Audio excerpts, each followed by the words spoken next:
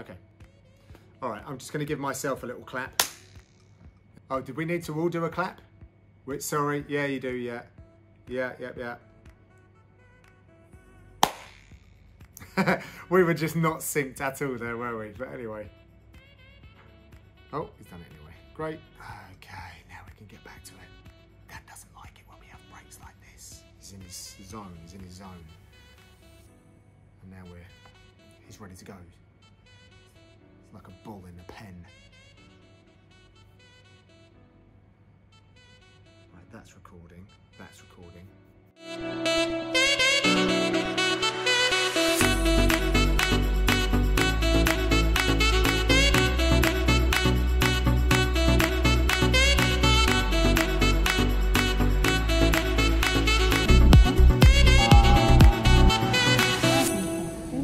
Thank you very much.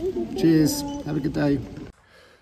A little update. It's been bonkers. I thought I was going to set the camera up and record all of my activities that I would get involved in during the week, and that hasn't necessarily happened. Well, it hasn't happened. I only ever put this on record when I'm back in the room. So I have done a bunch of interviews for production and with fighters. And I've been interviewed myself, went out in front of the media. That was kind of cool that we, as commentators, and I hate the word, the talent team, went out there and got paraded. So that was nice to see everyone and answer some questions. And I went on the Schmoes podcast as well. So thank you to those guys, the Schmo and Helen, for having me on there. And then I played a trivia thing last night with the team. We came second, super close. We changed a couple of answers. If we hadn't have done that, we would have won. And what makes it worse is it was the exec team as well. It's like all the senior people in the UFC that came first. But anyway, I'm not bitter. But I've just realised I've not been outside for 2 days. Maybe longer. No, 2 days, yeah, because I would have had to have transited outside to get to the arena on the weekend. I'm going to go outside. I'm going to have breakfast outside. I've promised myself breakfast on the balcony. And then it's back to it. Weigh-in day. No shows for me to do today, so it's all about getting ready for tomorrow. So I've got a little bit of time, which I need to take advantage of. And yeah, let's just wait for that breakfast. Come on now.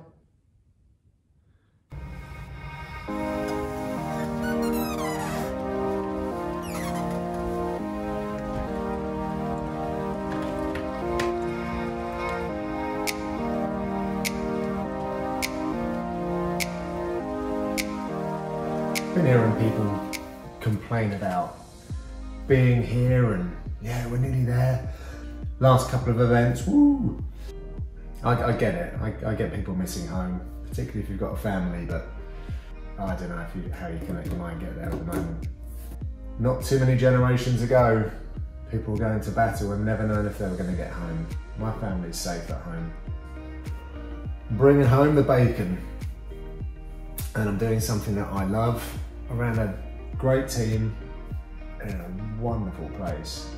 Very lucky right now. I know far too many people that are struggling, especially in the creative industries. So this is awesome. And then this like different world that they have over here. It's Friday, which is their weekends. I think they have weekends Friday, Saturday, Sunday they're back to work. So last night, that club that you see was pumping until nearly 3 AM, which isn't actually a problem because I'm up till 4 or 5. And you see more people out on the boat. I like this life on the water. Yeah, I quite like the smaller boats as well. I've seen guys who are maybe a little bit older than me, going out onto their little boats and tinkering, getting it all fixed up, ready to go. Casually cruise out of this marina and then go exploring. Bit different back in the UK though. Those waters will be a bit choppier, but I like the idea. We all have to have dreams. Very cool, love the water. Dream all day, but that's not super productive. I'm gonna need to do the show. The dreams fall down if the shows aren't good. Let's go. Oh, I gotta laugh. Check out this guy right here. Can't see. it back on. They're being told off as well. Oh, it's on.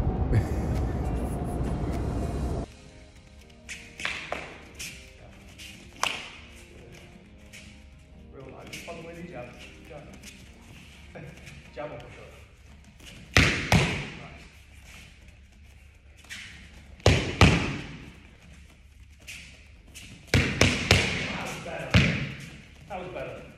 You heard it in the tempo as well. Lovely. Yeah. 1, 2. Jump up the cut combo. Whoa.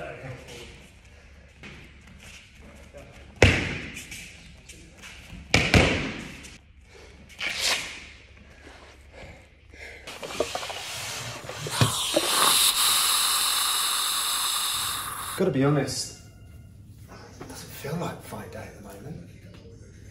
I don't know if that's a good or a bad thing, because normally for me, fight day means I'm sort of in semi-panic mode, rushing like crazy to get all my stuff done.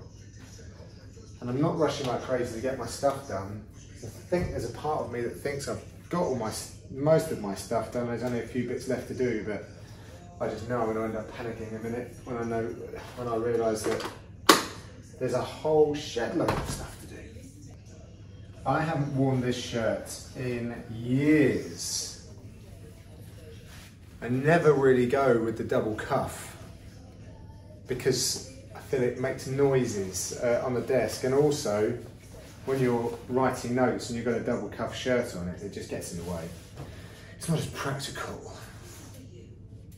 When I used to work in the city, you would destroy anyone that didn't wear a double cuff shirt, and if you had the pocket as well, oof, you rip that mother lover off.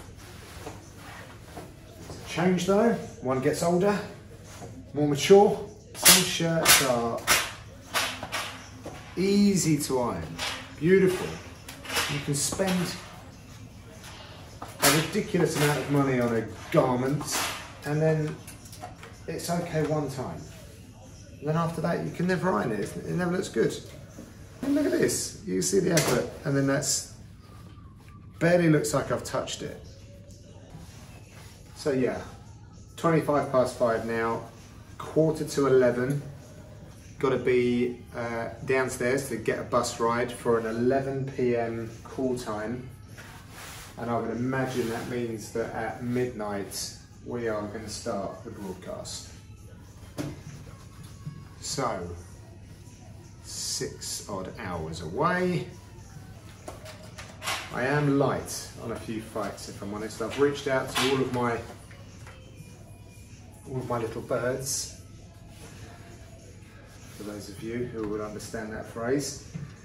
I haven't got anything back, which is slightly worrying, so I have to follow up. Working with DC later, that's exciting. We've never worked, Dan and I haven't done a 3 booth with DC before. I worked with DC in Brazil one time, the Osa Machida, and we had that craziness with Colby Covington when he beat Damian Maia, and then started saying ridiculous things about Brazilian people and Sao Paulo. Yeah, I remember that. They were good times though, good fun. I had a really fun broadcast with Daniel. Don't tell him that I've been paying particular attention to wrestling terminology. Sadly for me, it doesn't always sink in, but I have been making a little bit of an effort, and I'm hoping that I'll be able to sort of lever some of that stuff from him in the broadcast later. I think when Cormier starts really diving into kind of wrestling coach mode during a broadcast, I think that's when he's at his very best, because he's always entertaining. Dan's Dan. Dan will always bring his A game, but I've got to try and make sure we get like a decent balance and flow going.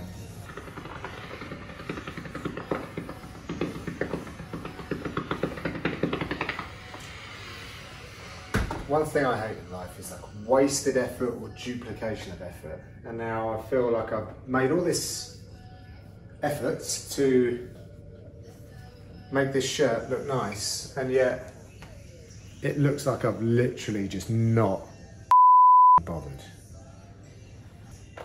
One last go at pressing this.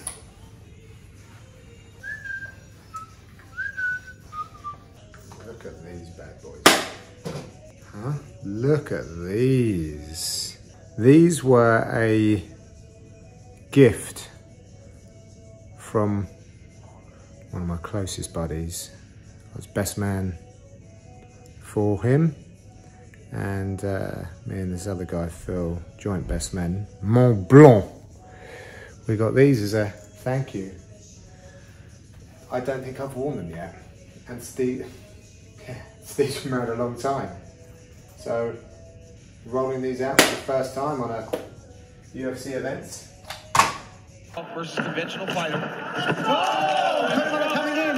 Oh, he's hurt bad. He's hurt bad. Oh, my goodness,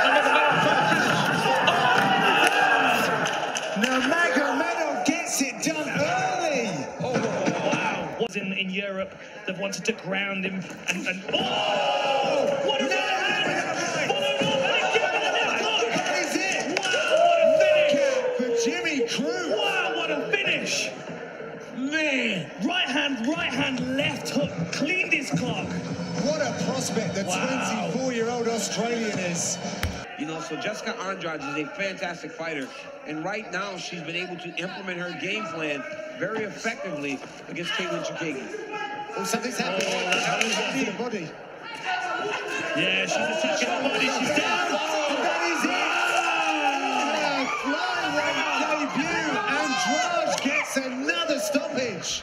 Wow, very impressive. Muito obrigado. Shot.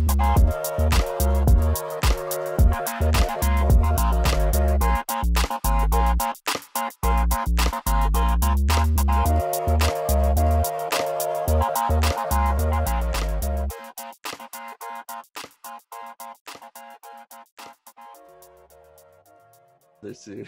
Is there anything better than John Gooden saying Abu Dhabi? This is Abu Dhabi. And welcome tonight from Abu Dhabi. I love John Gooden. He's the best. He's like, Best bow ties in the game. tonight, good morning from Abu Dhabi on Fight Island. Like, those guys are the best. Dan Hardy standing the whole time. I mean, maybe Yeah. I just want to work with the English crew the whole time. Maybe this is my new wheelhouse. It was great.